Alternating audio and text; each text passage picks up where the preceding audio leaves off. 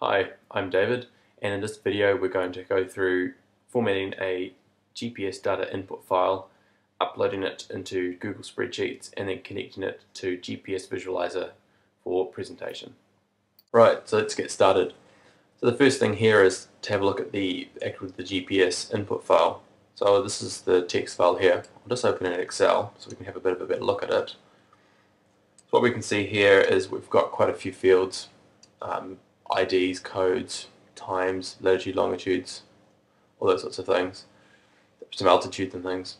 But what we're focusing on is the the fields that relate specifically to representing in GPS Visualizer, which, as you can see in this one I prepared earlier, this has got a couple of important columns that we need to get here. So the first one is a type column, which just indicates whether this particular sort of latitude longitude coordinate relates to a waypoint or to a node in a track. Next two columns, longitude and latitude, or latitude and longitude, just relating to the those coordinates there. The name of this particular track. So in this one file we've got 1, 2, 3, 4, 5 different tracks going on there. I've just given them a boring name of 1 and 2 and 3 and 4, 5. You could call yours whatever you wanted. And then field for color to represent the actual color of that track.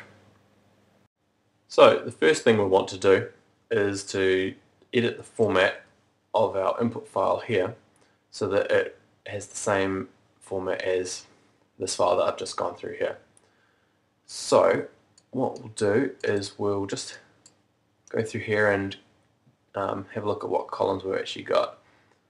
So looking along here, we've got I'll just bring that up here. We've got a couple of FID fields, an ID field, a code, time sec, inlet, neg, inlet, elat, neg, elat, field for A, B, C, alt, falt, D, E, F, G, and so on and so forth.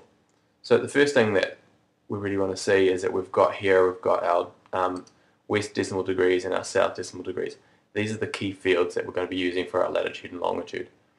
So it's going to depend on the input of the actual format of your GPS recorder device, but I know that those are the fields that I'm wanting. So what I'm going to do is I'm just going to delete the rest of these fields that I don't want, all of these ones here. And there we go. So we've got our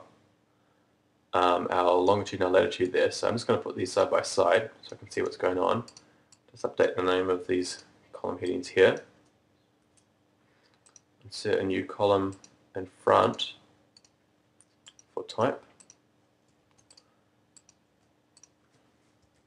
And put a T for track node. So let's drag this down and populate this list here. So hopefully we'll have, oops, there we go, our T's all over the place.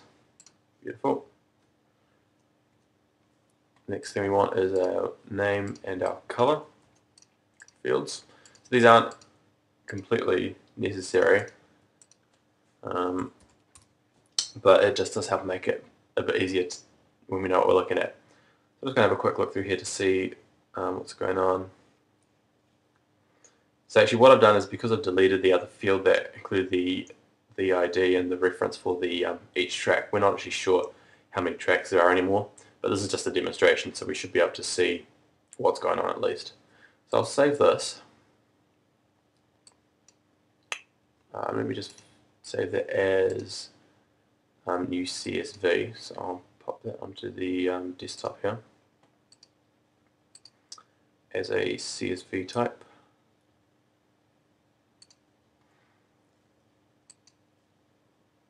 Beautiful. And just get rid of this. So here's the file here. Just here. So what we'll do is we'll now go through the steps of uploading that into Google Spreadsheets. To upload the CSV file into Google Spreadsheets, we'll first go there. So I've got a Google Docs account right here in my shortcuts. So we can see here I've already got one file from before, but what we'll do is we'll upload a new one by clicking on the upload button, which allows us to select a file. So I'll just go to my desktop and upload this file.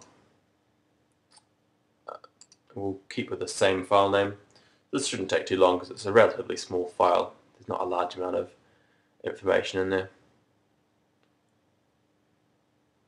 Alright, so right here we can see is we've got all our fields showing up just the way as we had formatted it before in our file. So if I scroll down here a bit, we just see some of the new latitude and longitudes coming up. So that's perfect. It's just what we're wanting. So we next need to actually publish this spreadsheet to make it accessible from external applications or to the public at large.